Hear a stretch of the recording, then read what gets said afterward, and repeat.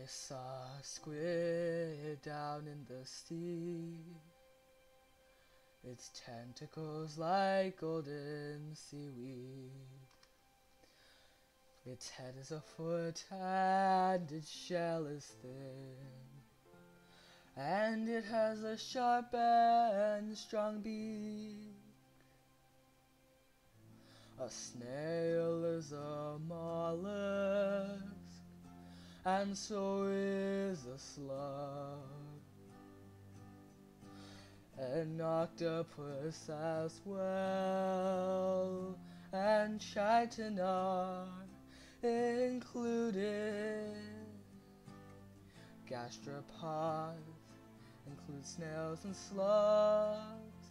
Bivalvia contain mussels and scallops, and cephalopods are squids and octopi. Chitin are small and are plated shells. Cephalopods have tough shells. Monoplacophora of a single shell, and Aplacophora are benthic and old,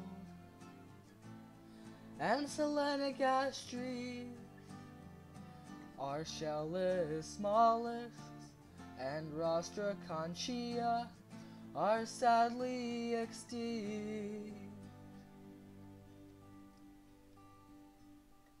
Many mollusks I have seen, some with hard shells, others soft, and I won't forget that mollusks big and small are very important to you.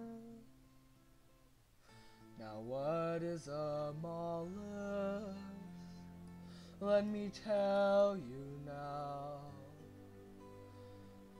Non-segmented bodies and bilateral symmetry.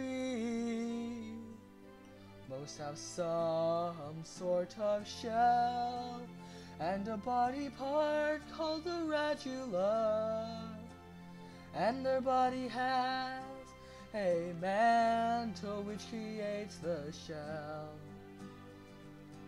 And to this knowledge I will hold to help me understand the mollusks.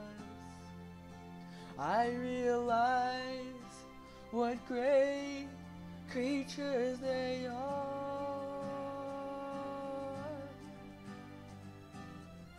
These creatures are unique and special, like me and you. Our lives are too short to be ignorant about the mollusk.